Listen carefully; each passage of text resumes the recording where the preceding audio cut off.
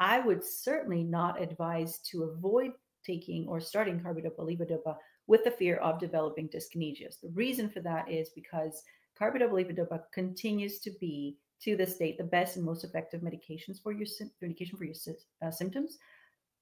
But we also have very good therapies and options for you if you start having troublesome dyskinesias. So, and I say troublesome because a lot of the times the patients don't even notice that they have dyskinesias. And you might be a little, moving around a little bit, but you may not notice it. Your friends, your spouse, your family might notice it, but it does not affect your quality of life.